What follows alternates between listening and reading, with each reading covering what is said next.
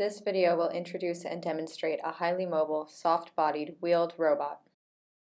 The robot uses magnetic wheels to stick to surfaces. Its soft silicone body enables 3 degrees of freedom motion within the body.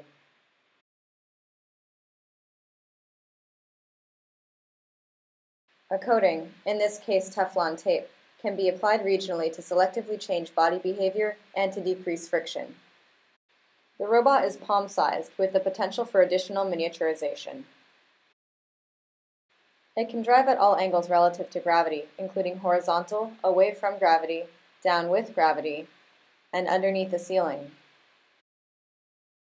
It can drive through interior angle transitions as small as 70 degrees, and around exterior angle transitions as large as 285 degrees.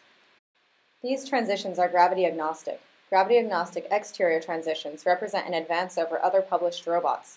In all these videos, gravity is down.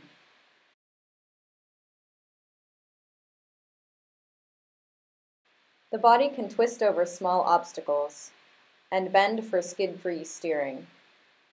Finally, the robot can drive in a straight line up to 10 body lengths per second. So, how did we get here? First, we generated ideas to address the problem of small robot mobility, then identified promising features to merge into the final highly mobile design shown here. The silicone body in blue enables mobility in all directions, introducing the potential for complex motion. We then iteratively refined the soft body design, varying material, cross-section shape, and side profile to find the best version to use in the vehicle. The final vehicle was made of a moderate stiffness silicone and arched in profile. We developed a textured interface to bond the silicone to the rest of the parts.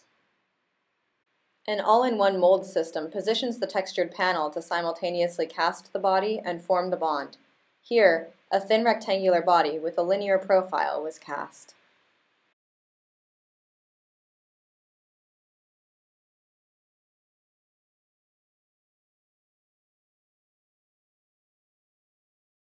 A variant on this all-in-one mold system was developed for casting arched profile bodies, like the one in the final prototype.